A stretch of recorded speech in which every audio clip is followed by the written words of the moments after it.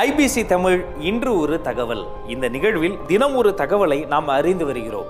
அறிவியல் அதிசயங்கள், சரித்திரங்கள், சாதனைகள், கண்டுபிடிப்புகள், கலாச்சாரங்கள், பொருளாதாரம், சமூக மாற்றம், தொழில்நுட்பம், மருத்துவம் என பல துறைகளின் பல்வேறுபட்ட தகவல்களை நாம் அறிந்து வருகிறோம்.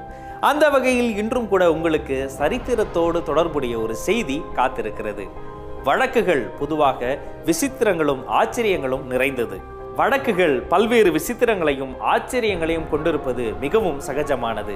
ஆனால் ஒரு குறிப்பிட்ட வழக்கு ஒருவருடைய வாத திறமையால் உலக அளவில் பிரபலமான செய்தியை தான் நீங்கள் அறிந்து கொள்ளப் போகிறீர்கள்.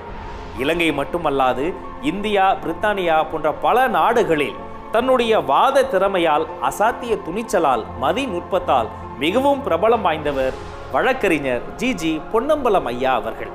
அதிலும் இவருடைய யானை தீப்பெட்டி வழக்கு அதிக அளவில் பிரபலமானது. இலங்கை அரசு ஒரு யானை தீப்பெட்டிக்கு 50 என்று விலை நிர்ணயம் செய்திருந்தது. அப்போது ஒரு வணிகர் ஒரு யானை தீப்பெட்டியை ₹1 விற்றுவிட்டார். உடனே இதை கண்டுபிடித்து காவல்துறையினர் அவரை கைது செய்து அவர் மீது வழக்கும் தொடர்ந்தனர். அந்த வழக்கில் வணிகரின் சார்பில் வாதாடிய ஜி பொன்னம்பலம் ஐயா அவர்கள் நீதிமன்றத்தில் ஒரு யானை தீப்பெட்டி 50 என்பது சரிதான், ஆனால் இந்த தீப்பெட்டியில் 2 யானைகளின் படம் போடப்பட்டிருக்கிறது. ஒரு யானைக்கு 50 என்றால் அதன்படி 2 யானைகளுக்கு 50% கூட்டல் 50% ஆக மொத்தம் ₹1 என்பது சரிதான் என்று வாதாடினார். இந்த வாதத்தை கேட்ட நீதிபதியும் வணிகரின் மீது எந்த குற்றமும் இல்லை என்று கூறி வழக்கை தள்ளுபடி செய்தார்.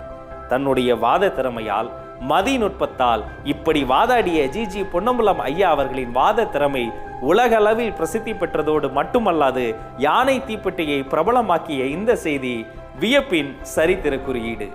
மீண்டும் ஒரு செய்தியோடு உங்களை IBC தமிழ் இன்று ஒரு தகவலில் சந்திப்போம். நன்றி.